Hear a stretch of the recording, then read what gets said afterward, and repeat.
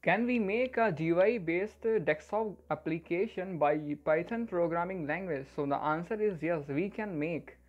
So hello and welcome to my YouTube channel. So today I'm going to show you a desktop based application that I implemented in the Python programming language.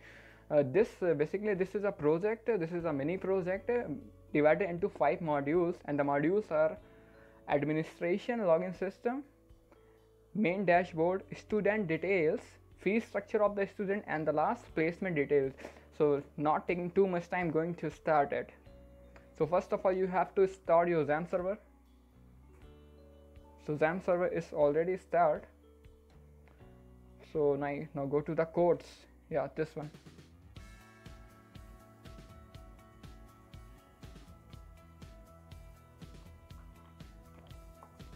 Yeah, so this is the first phase of my project, that is administration login system. So by providing username and password, username is 270697, sorry, 270697, and by providing password you will go through the main dashboard. Yeah, this one. So this is the main dashboard that is divided into 3 subsections, that is first student details, fee structures, and the placement detail. If we click on the student details, then it is a next window. So in this window you can input the student records like a roll number, name, email, gender, contact, date of birth, and the address.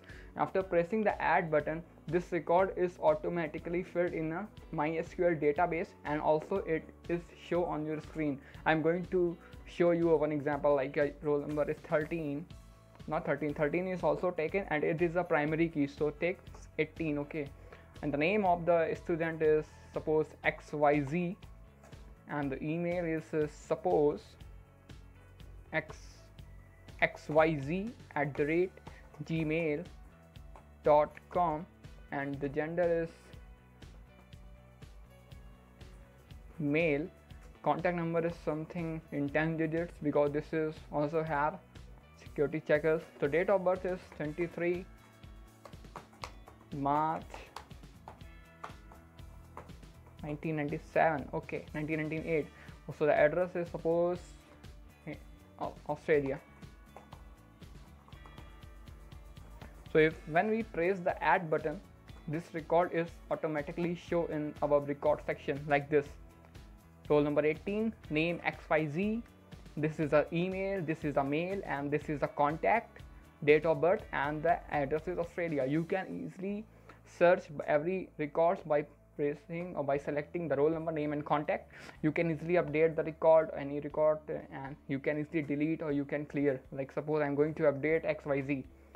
After clicking this, like the name, let me xyz.ab. Okay, so if we update, if we click on update, yes, it will be automatically updated, that is xyzab, and the same record will be showing on the MySQL server or our database. So this is, so if we click on the structure, browse, it will take some time, and roll number 18 xyzab, so that record is already shown in MySQL database.